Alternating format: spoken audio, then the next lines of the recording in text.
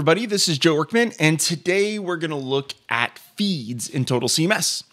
Now, feeds, they're kind of a multi-purpose tool, right? When we think outside the box. Now, when I started developing the CMS, everyone said they wanted a blog. And first off, let me say blogs are coming, or if you've watched this in the future, blogs are here. Okay, blogs are going to be a feature of Total CMS. But I wanted to ship something a little bit different when I originally deployed Total CMS. And that's because I don't feel most people really require a blog. Okay, I think most people just need a news feed. They need a feed of items on their web page. Maybe it's events, maybe it's whatever you want to post about. Okay, but most of these things are time related, right? It's what are this week's specials or things of that nature, right? And really a blog for those sort of things just doesn't really make sense because a lot of the things that people use blogs for are content that a year from now doesn't make any sense at all, okay? There's no use to really have it any longer. So this is where feeds are powerful. You can display the last 10 items in a feed. You can display random things in a feed, right? Now, with that said, you can use things for other things besides a news feed, right?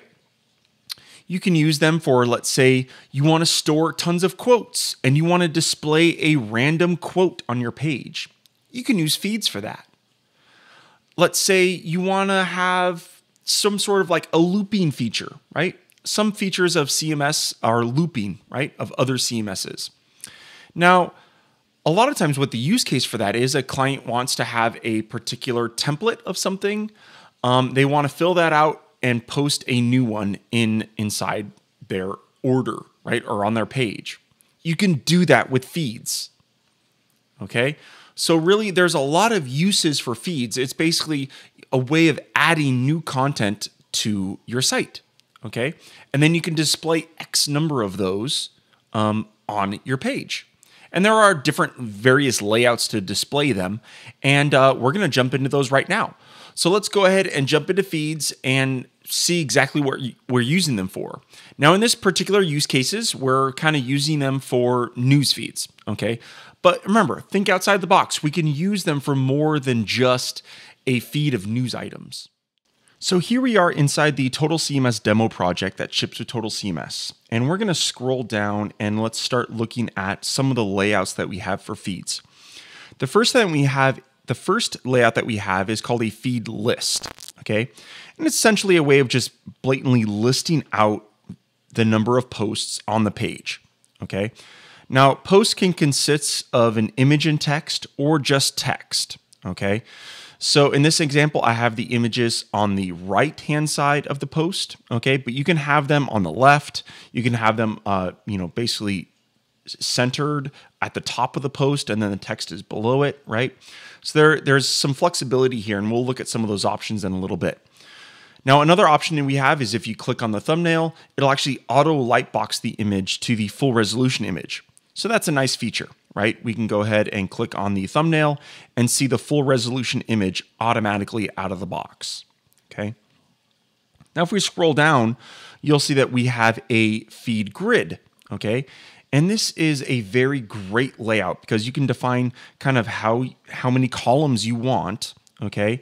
And then the CMS will automatically lay out your posts in a masonry style, okay? And as you see, we have all of the images take up the entire top of the post. And when you click on these, you'll also get the auto lightboxed image. Okay, so that's very nice. We also have some read more features that you can enable so that if a text is really long, it'll actually shrink that down. You can click on the read more and it'll expand that out. Okay, and what you'll notice here is that we can actually display, change it based on the device, how many columns are displayed. So here on a smaller width, I'm actually showing less posts as well as a different number of columns, right? So that's a very flexible way of displaying our feed content.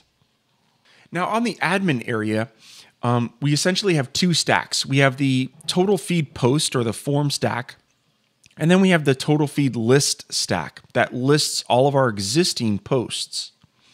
Okay.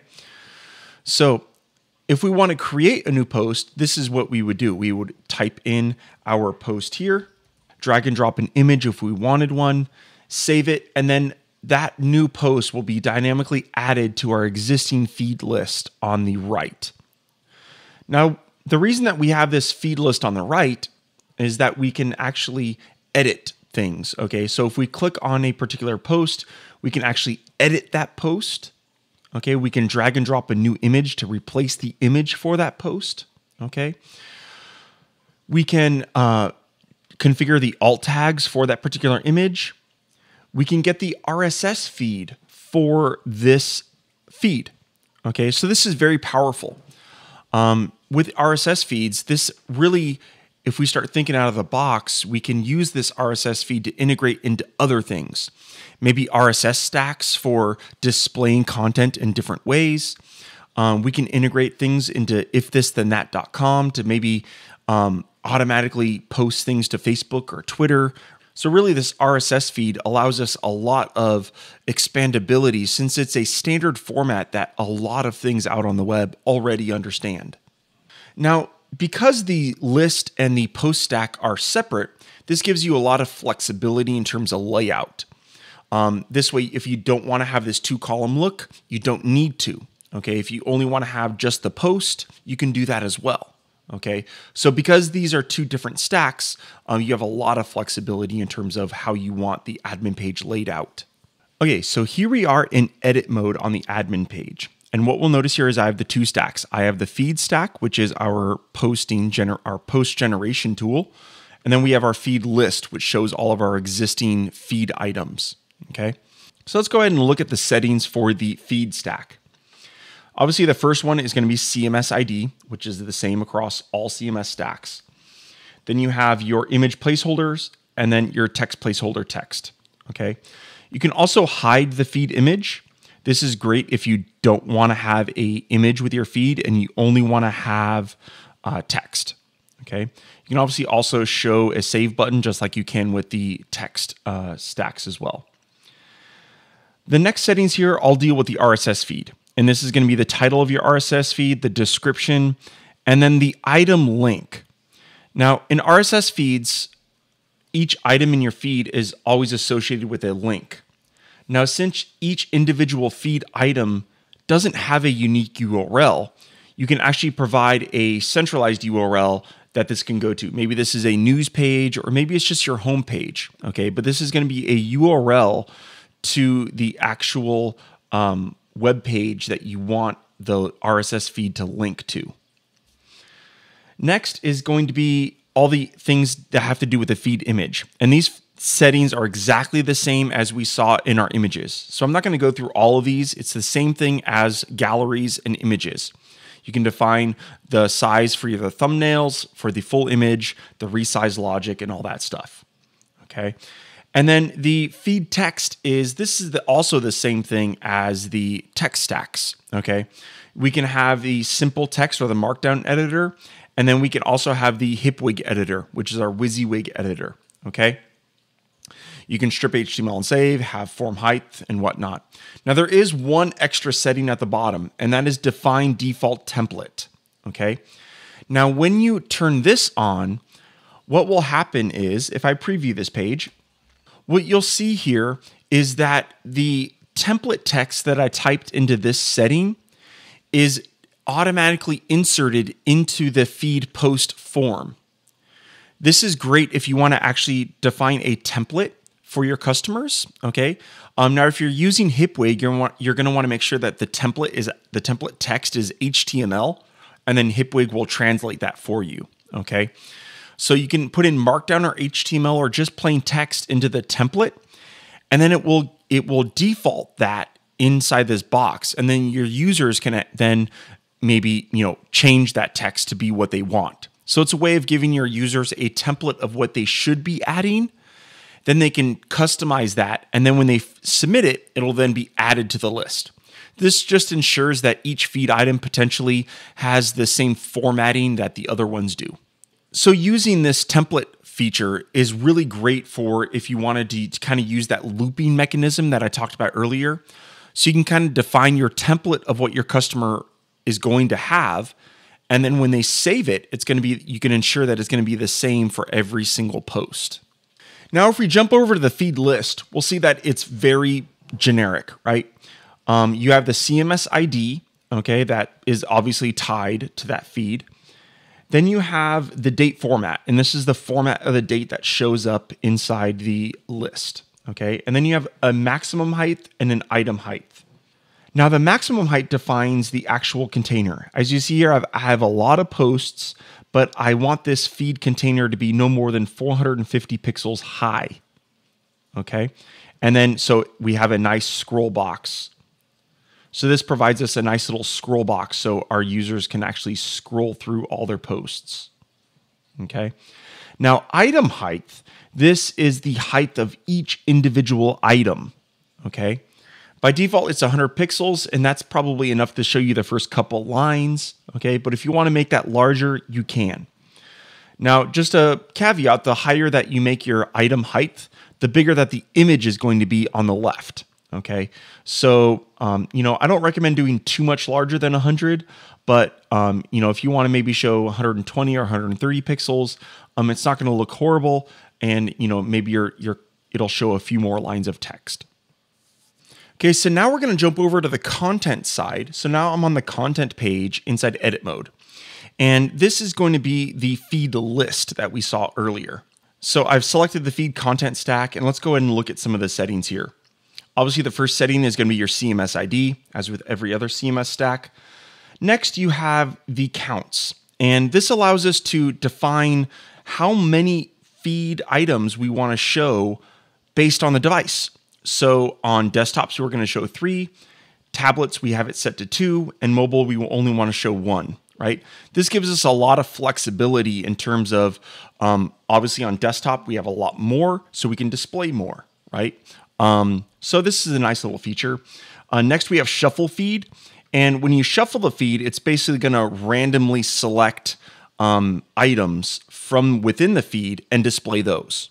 So by default, it'll obviously show the newest to oldest, but this shuffle feed is a nice feature. Like earlier I said, you can use feeds to display quotes or maybe customer testimonials, right? And this is a way of easily submitting those and then randomly showing them on the page. Next is the image. So as you know, we can have images as well as text for each item. And here you can define which actual image you want to display. Do you want to show the original full resolution image, the thumbnail, or the square thumbnail? Now remember, automatically out of the box, you get that light box. So when you click on the thumbnail, it'll actually auto light box to the full resolution image, okay? Now by default, the show date is turned off, but you can actually show the date as well, and then define the format and where you want that date aligned. Next, for the layout here, we have the ability to actually have the list or the cards, okay? So right now, I actually flipped the preview mode so that when I start changing some of these layout settings, you'll kind of see exactly what they do, right? So here, as you see here, I've actually changed the image alignment to center. I also did the image as a thumbnail, and I showed the date, just to kind of show you potentially another layout that could be used nicely, right? So we have the image on top. Again, if you click on it, you get the full resolution image. We then have our post date, okay? And then our item, our text. Now, other options here is we can control the width of the image. So when the image is set to align left or right, how wide do you want the image to take up, okay? We obviously have padding for the padding around the post. So we have vertical and horizontal padding. The flow text setting allows us to, if you look at this post here, the text flows around the image. If you don't like that and you want the actual text and the image to kind of be in 2 separate columns, you can disable flow text. And what you'll notice is that the text and the image are definitely inside 2 separate columns. Now, next we have the style options. And by default, it'll inherit the styles from the theme, okay? Now, if you're using Foundation, It also supports a lot of the site style settings. So we have the alternate styles for headers and text, as well as all of our swatches, okay? And then if you use custom style, whether or not you're using Foundation or any theme, you can customize the colors for your headers, your text, and your links using the custom style option. Now, the next settings here allow you to define the background colors for your posts. And you can have a background and a border for each item, okay? So basically, it allows you to kind of encapsulate each item into its own little block, okay? Now, you can also alternate the colors. So if you don't want every single post to have the same color, you can alternate them. So as you see here, I have a dark gray background, and then I have white. Okay, then I've added some border radius as well to each post. Okay, you can, if you don't want a particular background color, just go ahead in the color swatch and select opacity 0, and that will basically make that background color for that particular item completely transparent. Now, last but not least, feeds support read more. I had mentioned this earlier. And when you enable read more, you'll see that we have the ability to essentially define the minimum size or the maximum size that content can grow to. So for this first item, it's only a small amount of text, so the read more wasn't actually used. But for the second and third options, the text is larger than what we've defined as the actual height.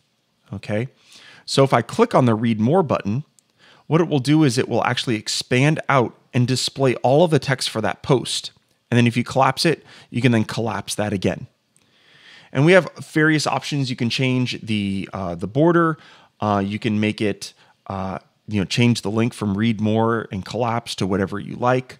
You can change the font size as well as the actual height and the kind of the variation. What the variation is basically, let's say I have a height of 200 pixels as my maximum height that I want my content.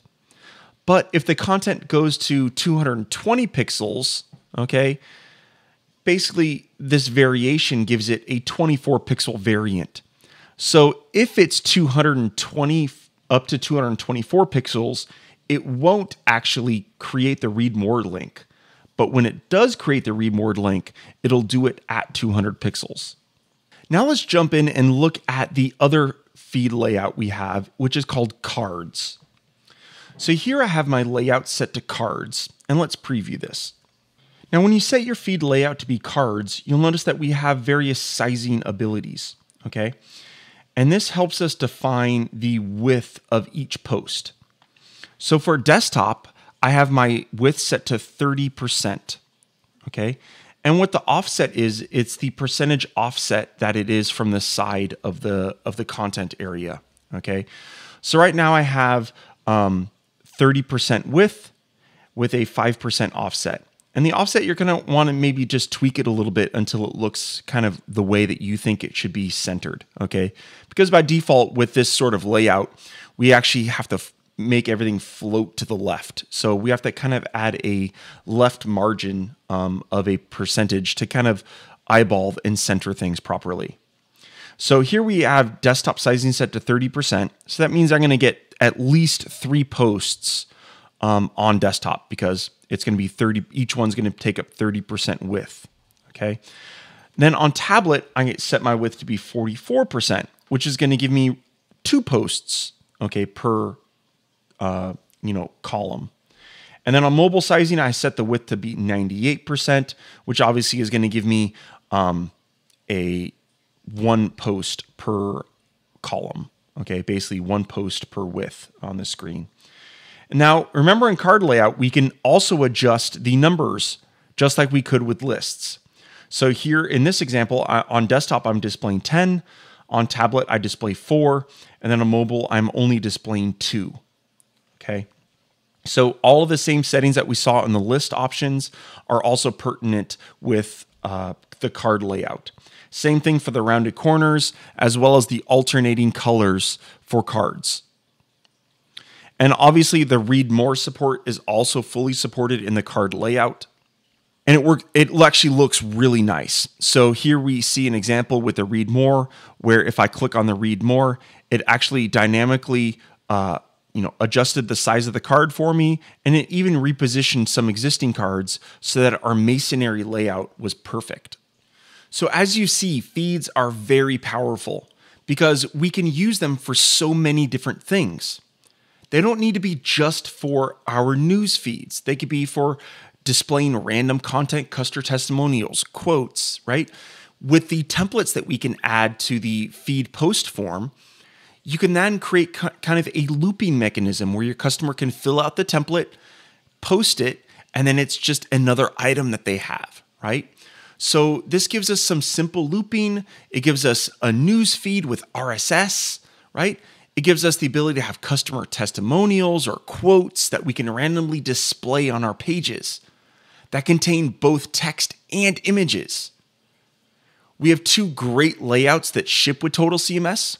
This is our list feed, right? As well as our card layout, which is really beautiful. I think it's pretty exceptional. I love the masonry layout with the read more, how it dynamically changes everything, right? It's just very, very, very powerful. Now, there's one other way we can lay out our feeds right now, and I'm sure there's going to be more in the future. But if you own our Impact stack, make sure to check out the integration video with Impact, because you can now with Impact display your feeds in a beautiful slideshow where you have the post picture as the background and then the content of the post is laid over on top of it, right? So it's just a really beautiful way to display your feeds in a non-traditional format, right? So I hope you enjoy feeds. I'm excited to see how you use them. And if you come up with more great ideas on how to use feeds, please let us know, because I'm willing to share with everybody and kind of, improve how we use feeds. So thank you very much for watching, everybody. I hope you enjoyed Total CMS. I hope you use it to its fullest. And thanks for watching. Bye.